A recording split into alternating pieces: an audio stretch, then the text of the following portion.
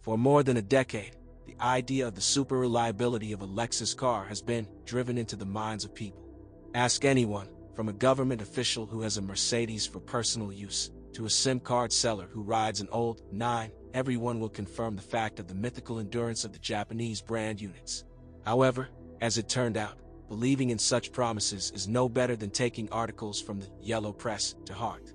Someone already probably thought that we are now pouring mud on Lexus creations. But this is not so at all. The reliability of the second-generation RX crossover is doing well. Just don't have any illusions.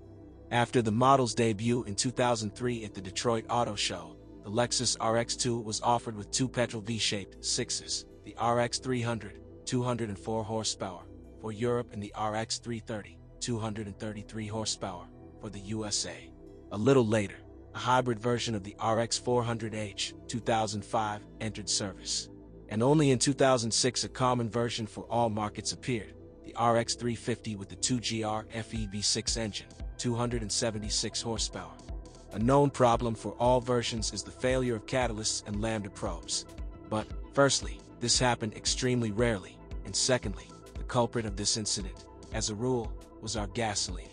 There are also known problems with the 3.5 V6 engine, in versions before 2010. In a relatively large range, 40 to 110,000 kilometers, the oil line was leaking. This happened at the junction of the pipes with the rubber section.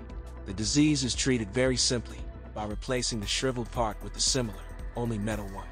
Not the last role in the damaged nerves of the owners is played by the clutch of the VVTi system, which is responsible for the valve timing system.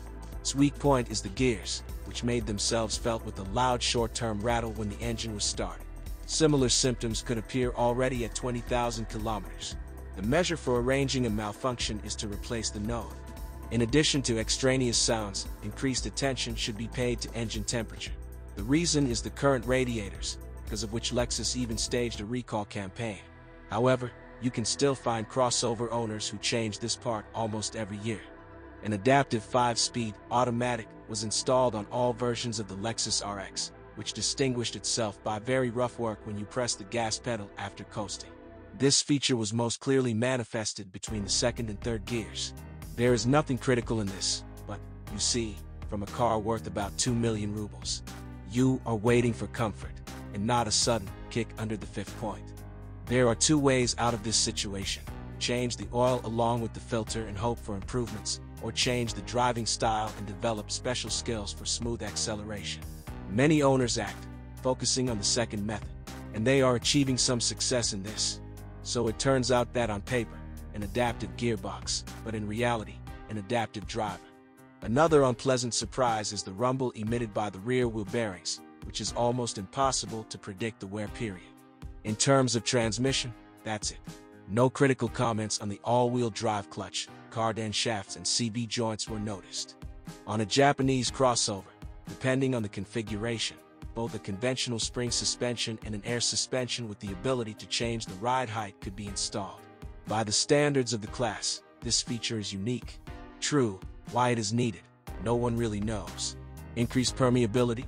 Nonsense. The RX all-wheel drive system is not able to defeat a muddy country road with any serious terrain. For comfort? Again, no. Pneumatic elements have almost the same rigidity with the standard scheme. Even the resource of shock-absorbing elements in both cases is approximately the same, 80 to 100,000 kilometers, which is quite good. The picture is spoiled only by the rotting wiring of the body position sensor, due to which the corresponding indicator appears on the dashboard, and the racks refuse to obey the owner's manipulations, and the compressor valves that fail, due to which the latter had to be replaced. The next typical malfunction is to highlight steering rack leaks, which, at best, can be eliminated with a repair kit, at worst, by replacing the assembly. And the parade of breakdowns concludes with loose rear floating silent blocks, 70,000 kilometers, prematurely worn-out brake pads, 20 to 35,000 kilometers, and brake discs that often lose their correct geometry from overheating, about 40,000 kilometers. As for the interior and body, there are no less problems. For example, many owners complained about white flakes flying from the air conditioner and an unpleasant smell. The source of discomfort is a corrosive evaporator that had to be changed. Some questions are caused by leather upholstery. It is so soft that a magazine placed on it leaves dents with sharp edges. Surprisingly, but not critical, as the material regains its shape after a while. But with stains, the problem is more acute. Spilled drinks are extremely difficult to remove from the upholstery. Outbreaks of dissatisfaction with acoustic comfort are also known.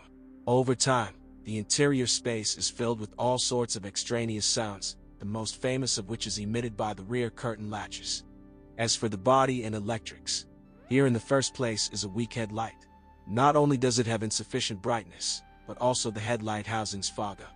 On some specimens, these cases are assembled with such slots that there are cases of competitions in which, in order to win, it was necessary to find the most unusual insect inside the optical element. And finally, a few words about the windshield. A few pebbles flying out from under the car in front can force the owner to pay a large sum to the dealer. But what is most interesting is that the Chinese analogs of the original part, according to some sources, are even stronger than the Japanese ones. As you have already noticed, the above information would be quite enough for the plot of the Mythbusters program. However, this does not mean that buying a Lexus RX2 in the secondary market is a waste of money. Not at all. If you love comfort, calm and pleasant driving, and are also ready to responsibly approach the selection of a used copy, then a Japanese crossover will easily satisfy all your needs.